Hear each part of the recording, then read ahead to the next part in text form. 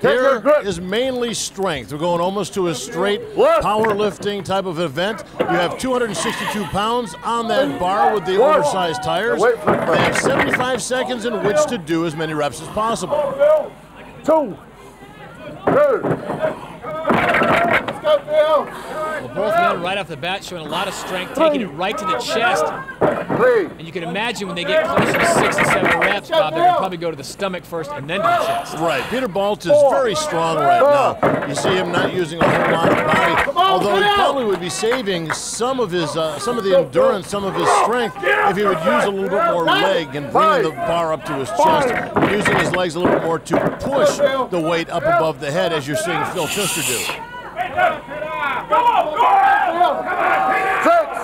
Right now, both men at 5. Pfister gets the 6th one up. The reps to beat is 6. Put by Rawlinson just moments ago. And Pfister now working on number 7. 15 seconds. Easy lockouts for Phil Pfister on that one. Peter Baltus trying to get some oxygen to get another one up, while Phil Pfister really just slung that one up to the chest. Pfister gets 8 out as the whistle sounds. Peter Baltus has to settle for 6. Now later in Phil Pfister's lifts, look at the technique. Using leg strength to get it up to the chest. Now watch him dip and explode to get that bar up over the head, using the legs to help his arm strength. Very good technique by Phil Pfister. Well, our 2 leaders in this group trying to make their way into the final. On the right from Poland, Marius Pudzianowski. On the left, Savickas, lifting away that is here. Zadrunas Savickas. Now this should be a great test. I On the expect right, both these men to Marius just Pudzianowski charge hard, from Poland. especially that man, Pudzianowski.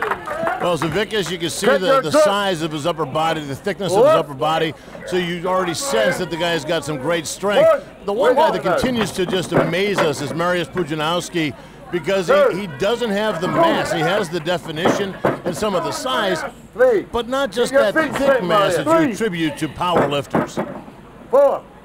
Keep your feet straight. Right now, Phil Pfister's put up 8 reps. That is a score to beat. 4.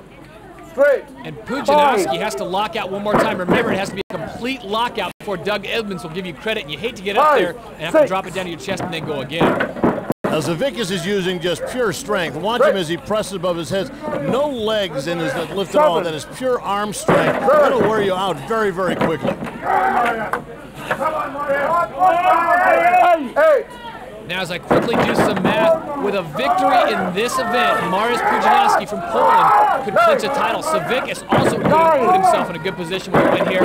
But right now, that man, Marius Pudzianowski, is the only one. If he wins this event and gets all 6 points, he has clinched the berth to the final. I know something he'd like to do, and I'm sure he's done the math as well. 10. Both men at 10 reps right now, and Pudzianowski gets it to 11. As the whistle sounds, Marius Pudzianowski has not only won the event with 11 reps, he has now clinched a berth to the final.